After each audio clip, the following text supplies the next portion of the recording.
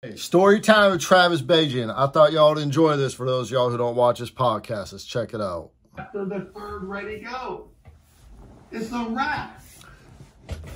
Trav, was you there when John almost fought Tom Nelson? It's all one big super chat. I can't imagine John Brzenk fighting because he's such a generally nice guy from what we see of him. He's always so nice and respectful and everything. So this is hard to imagine. Yes. I have seen John slap the shit out of Tom Nelson. Really? Yeah, slap the shit out of him. Wow. In the hotel at the Orleans, or it could have been in Reno too, but it was definitely a casino.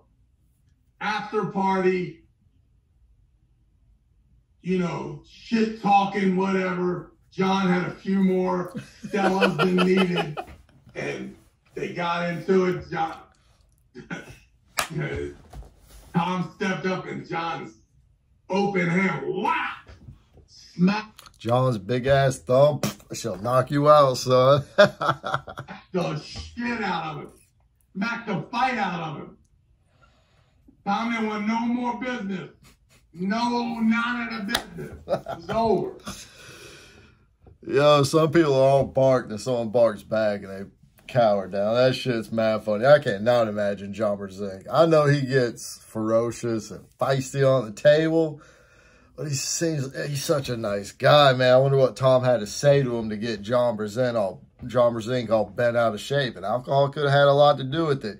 And this is what I love about Travis, man. He's giving us these great stories that only the arm wrestlers would know about. But, man, I appreciate y'all. Y'all stay strong. Peace.